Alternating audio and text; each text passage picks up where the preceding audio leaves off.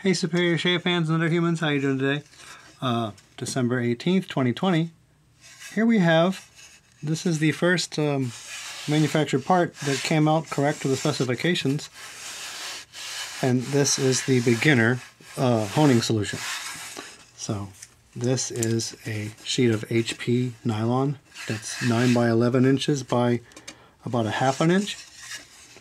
And when you measure it from the edges and the corners, 11.8 up here, 11.8 up there, and then what am I going to get in the middle? 9.5, 9.4, okay, 9.4, somewhere around there. All right, so it's correctly spec'd.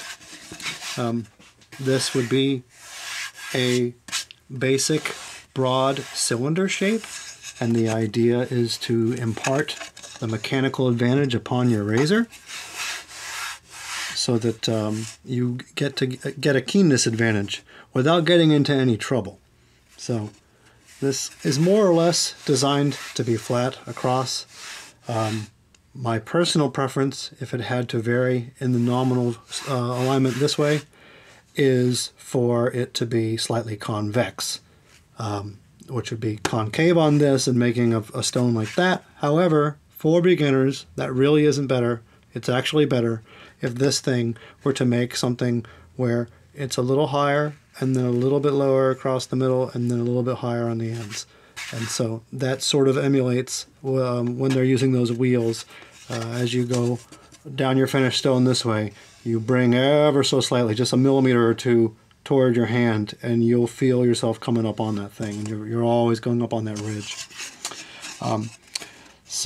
Yeah, I'm going to try producing a surface on a couple of 1.5 by 7 inch cuticules, and they should be all right with having enough stone depth on the corners based on the diameter that will be imparted from this.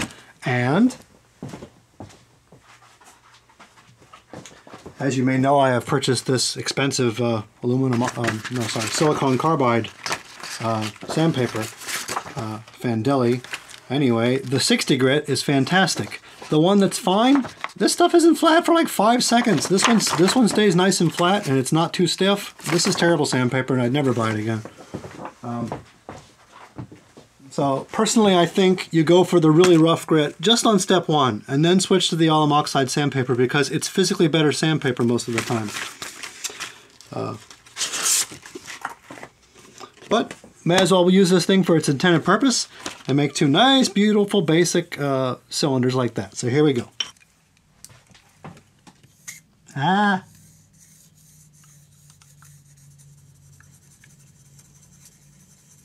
So of course, when you start lapping a cylinder into these incumbent rectangles, you're going to wear away only at the edges, like over here and over here, until they're gone enough such that the curve can be carved into closer to the center territory. It's quite the mess the one time you do it, but then topping it off is no different than any other stone.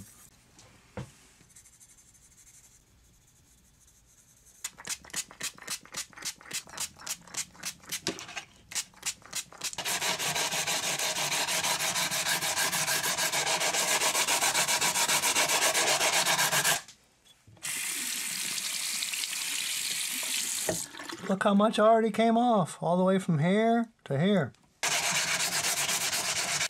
Okay, doing quite well. Easy money. I'm almost done, and I've only been doing it for like 3 minutes.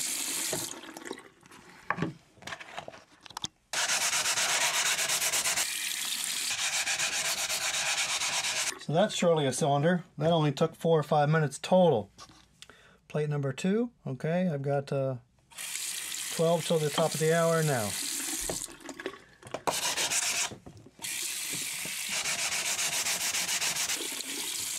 Okay, that one's done also, but I might as well touch them both up. So I will consider that paper spent. Well done, paper. You're waterlogged, but you did a great job. I'm sure you still got plenty of cutting miles left ahead of you, but not that many flatness miles ahead of you. And we need both. And we're going to rinse off our little lapping plate here. It didn't take much damage. Beautiful. Sure hope I used the right size. Yeah, I used the right side. Okay. Now I will put some fine paper on there, because why not? And the abrasive is the same. Whew. Feels a delight. Feels a delight.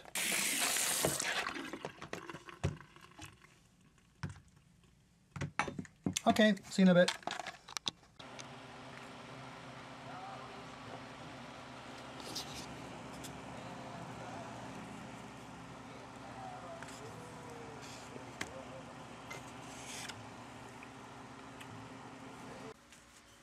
So they're all done, Superior Shave fans. I will put these tap plastics bases on them eventually, but here we have two beautifully cylindrical, nice and even 40 by 175s, and I can't wait to hone on them tomorrow and see what that's like.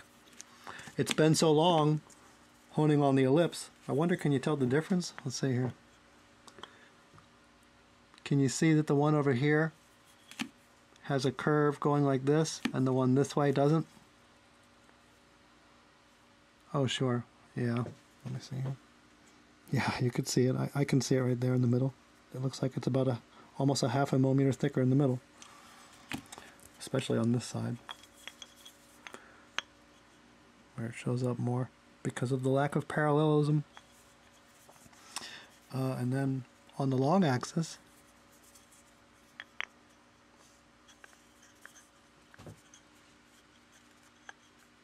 they're pretty close. This one's a little shorter, but I've been lapping the crap out of this one many times, so I may have been a little bit aggressive having my fun with my stone. Anyway, yes, very exciting news to have this mechanical advantage, and you know what? I'm going to go ahead and go have some fun off camera with this one and lap this down with that cylinder, because with a full 9 by 11 sheet of paper, I ain't scared. Okay, see you guys later. Bye-bye.